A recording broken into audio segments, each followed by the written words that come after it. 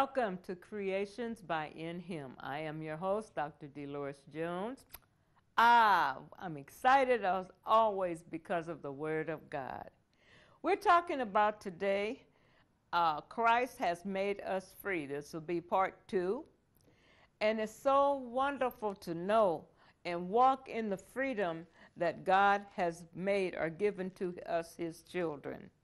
It's nothing like being free. Oh, glory, glory, glory. Got to come out of bondage and walk in the freedom and the peace that God gives to His children. Now, I'm reading from the King James Bible, and so if you have your Bible, turn with me to the Gospel of John, chapter number 8, and we're going to start off with verse 31.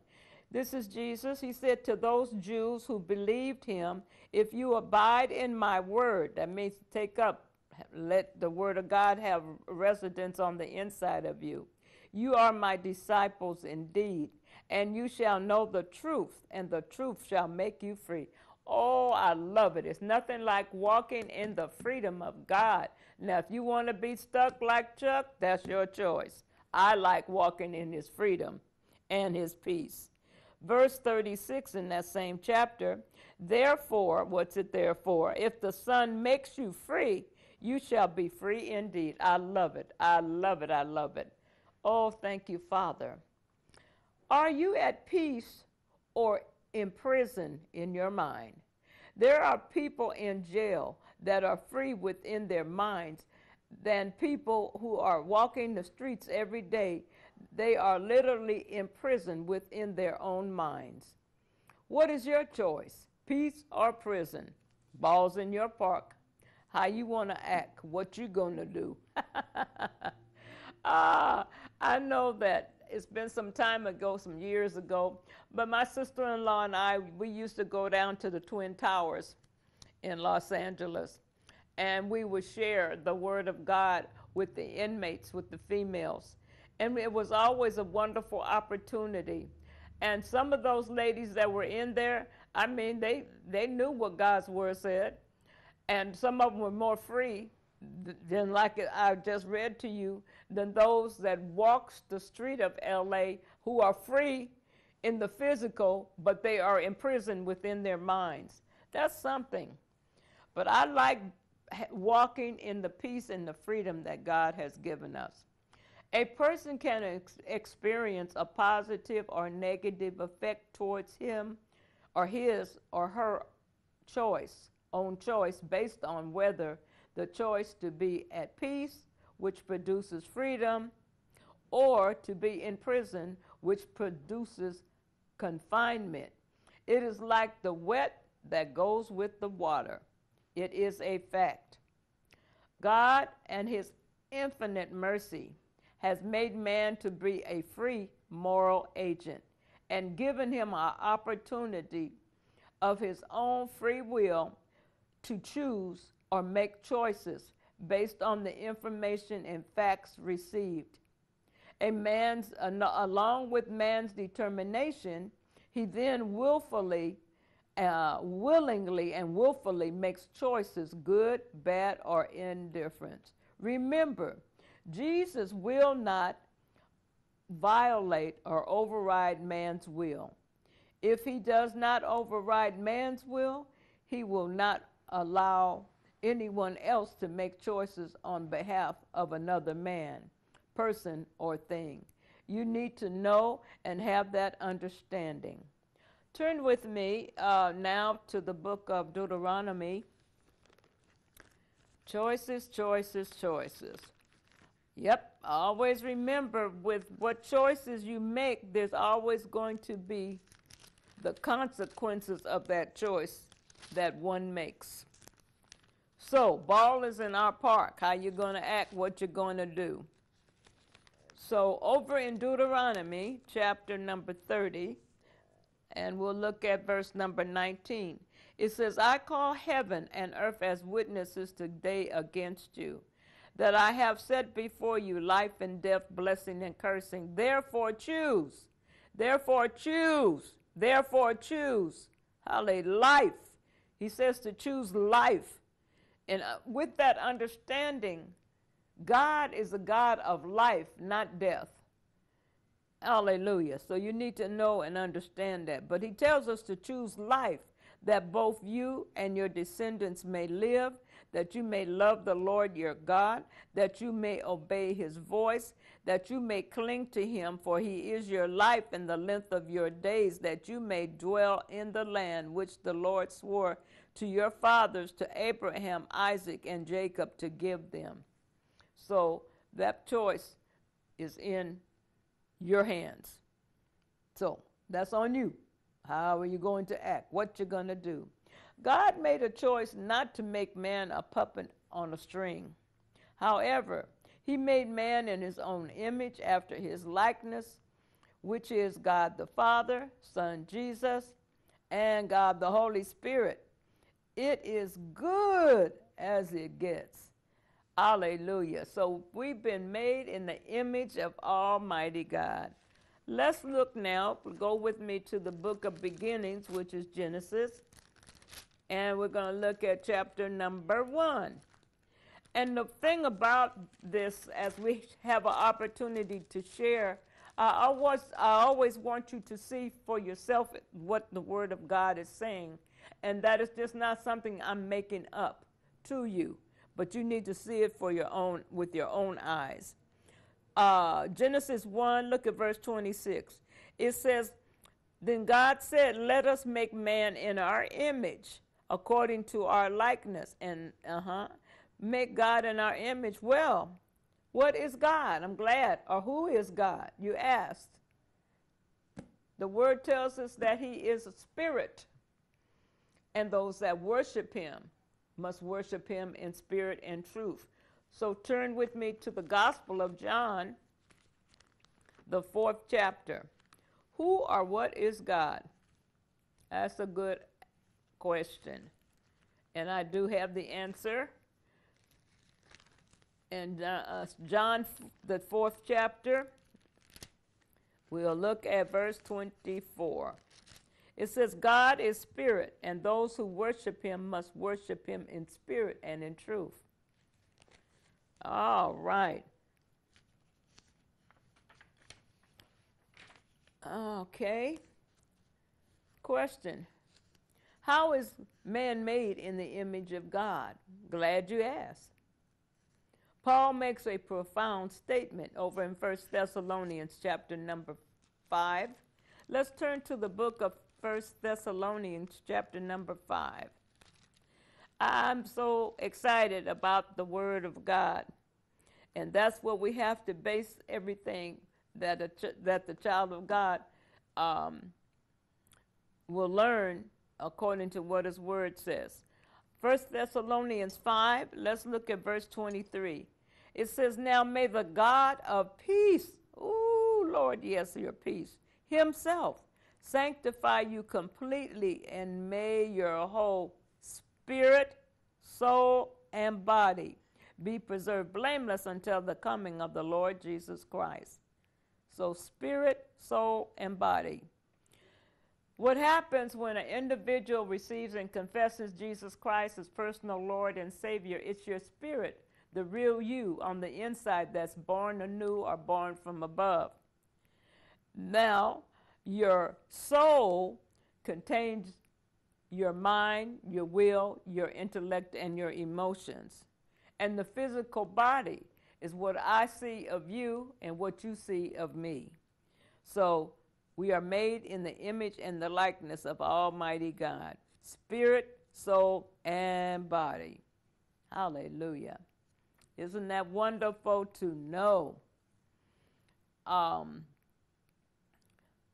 According to what God's Word says, Christians need to understand that the Word of God is spiritual, and that we'll never understand it with the natural understanding. So turn with me now to 1 Corinthians chapter number 2. 1 Corinthians chapter 2. So it's so important that we have the Word of God, that you can see it for yourself, and that he tells us or reminds us to be the doer of his word and not just the hearer only. First Corinthians chapter 2, and we will look at verse number 10. Glory to God. It says, "But God has revealed them to us through his Spirit. For the Spirit searches all things, yea, the deep things of God. For what man knows the things of a man except the spirit of man which is in him? Even so, no man knows the things of God except by the Spirit of God.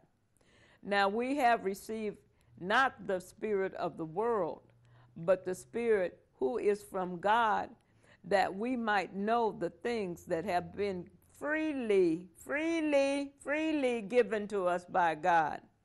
These things we also speak, not in words which man's wisdom teaches, but which the Holy Spirit teaches, comparing spiritual things with spiritual things. But the natural man does not receive the Spirit of God, for they are foolishness to him, nor can he know them because they are spiritually discerned." So that's what we're talking about. To the natural man, that doesn't make any sense. No, it's not sense. It's faith based on what God's word says. So, now, what we need to do is to get our minds renewed to the word of God. There again, because it's already said the natural man does not receive the things of the Spirit of God. He thinks they're foolishness. But that's why for the child of God, we have to get into the word of God and get these minds renewed based on what the word of God says. Hallelujah. Turn with me now. We're going to look at Romans chapter number 12. Glory to God. Romans 12. Amen. Thank you, Jesus. Romans 12. Look at verse number 1. It says, "I beseech you, therefore, brethren, by the mercies of God, that you present your bodies a living sacrifice, holy, acceptable to God, which is your reasonable service. Do not," verse 2, "be conformed to this world, but be transformed by the renewing of your mind, that you may prove what is that good and acceptable and perfect will of God." So we got to get these minds renewed and acclimated to what God's word says. In other words, you got to get rid of stinking thinking. Yes, it makes all the difference. Glory to God. All the difference. Now, over in the book of Hosea, the word tells us in chapter number 4, Hosea chapter 4, glory to God, it says, "Man is destroyed for a lack of knowledge." So that's what makes the difference. If you do not have the word of God, you are destroyed for a lack of knowledge, because we can't figure it out in our own self's mind. You have to have the word of God and get the mind renewed based on what God's word says. Makes all the difference. It says, "My people are destroyed for a lack of knowledge." So we don't want to be lacking the knowledge of God.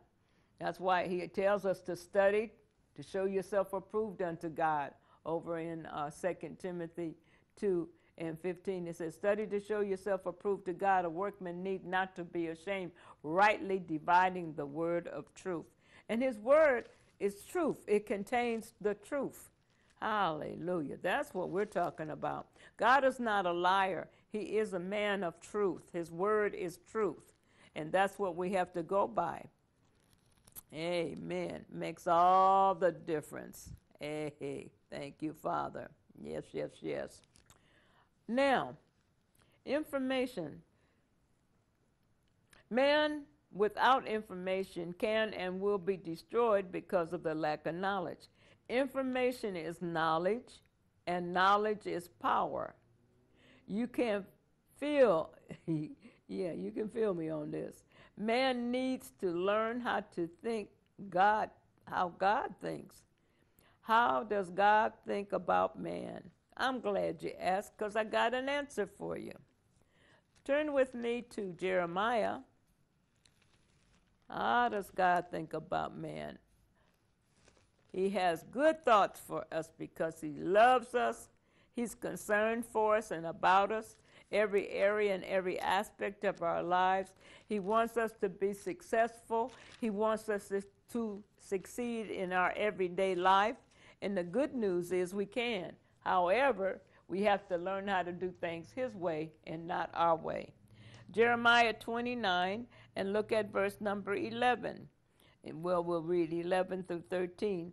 For I know the thoughts that I think towards you, says the Lord, thoughts of peace and not of evil, to give you a future and hope. Then you will call upon me, and I will go and pray to me, and I will listen to you. You will seek me and find me when you search for me with all your heart. That's so precious. That's right. So the Father thinks nothing but good thoughts towards us, his children, and he only has the best for us as we decide to do things his way. I believe that everyone has a belief system and believes in something.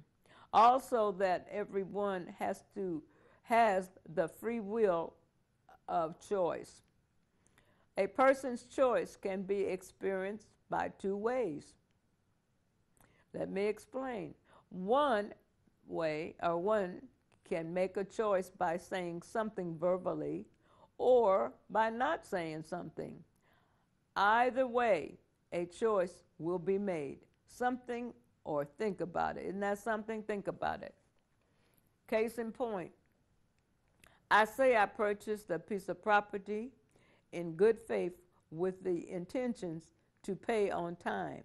Now I have made a decision not to pay the mortgage payment because of other commitments, and this goes on for the next 90 days. The foreclosure process is now set in order to take action. The mortgage company does not care that I am having financial problems due to the economy. They just want their money for the loan I took out. Guess what? The choice I made in the beginning has now affected my good intentions. My choice is now working negatively against me. Why? Because there is a cause and an effect to every choice we make. That's it. So that's why it can be good, bad, or indifferent. But always remember, to every choice we make, there is a consequence of that choice that we chose. There again, ball's in our park. Amen. Hallelujah. God made a choice on the behalf of mankind. He decided to do or turn to the will of God, not his will, on the behalf of mankind. And he became willing to pay that, or become that sacrificial lamb to pay that ultimate price on the behalf of mankind. What does love have to do with it? Everything. That's the kind of God that we serve. He loves us so much. Oh, let's turn to Matthew, the book of Matthew, chapter number 26. I love it. It's the truth of the word of God that makes man free. I love it. Over in Matthew 26, look at verse number 38. Then it says, talking about Jesus. Then he said to them, my soul is exceedingly sorrowful, even to death. Stay here and watch with me. Then over in verse number 39, he went a little further and fell on his face and prayed, saying, O Father, if it is possible, let this cup pass from me. Nevertheless, not as I will, but as you will. And look at verse number 42 in that same chapter. Again, a second time, he went away and prayed, saying, O my Father, if this cup cannot pass away from me, Nevertheless, I drink it. Your will be done. He became willing to do this on the behalf of mankind. He paid that ultimate price. In other words, man should have gone to hell, but Jesus took it upon himself so that we could be free in the Lord Jesus Christ through what his word says. Oh, thank you, Father. Thank you for paying that ultimate price. Yes, when he hung on that cross. Yes, when they pierced his side. They said that the blood and the water came gushing out, and he did it on our behalf. Oh, what does love have to do with it? Everything. That's the true love of God. Over in the book of Isaiah, the 52nd chapter, it talks about that his physical body, when he hung on that cross, and it was just marred beyond human recognition. Oh my goodness. But he did it. He did it on the behalf of us so that we would have an opportunity to come in right relationship with him and to learn to love him and serve him and walk upright before him. Oh, he's such an awesome God. Awesome God he is. Let's look at 2 Corinthians. 2 Corinthians, the book of 2 Corinthians. 2 Corinthians chapter number 8. 2 Corinthians chapter 8. Oh, thank you, Jesus. Chapter 8 and verse number 12. It says, if there is first a willing mind, it is acceptable according to what a man has, what one has, not according to what he does not have. So to have a willing mind to want to set forth and be the doer of what God's word says, not just a hearer only, and walk in the freedom that God has already blessed us and given to us. All we have to do is receive it and walk in it, in this exciting way of life. We have to learn how to cast down the imaginations and lies that the enemy tries to bring to our mind, negative thoughts, ideas, and suggestions from the pit of hell. We're not obligated to accept it. He wants us to receive his lies, but the devil is a lie. We're not going to do it. Over in 2 Corinthians in chapter 10, verse number 3, it says, though we walk in the flesh, we do not war according to the flesh. For the weapons of our warfare are not carnal, but mighty in God for pulling down strongholds, casting down arguments and every high thing that exalts itself against the knowledge of God, bringing every thought into captivity to the obedience of Christ.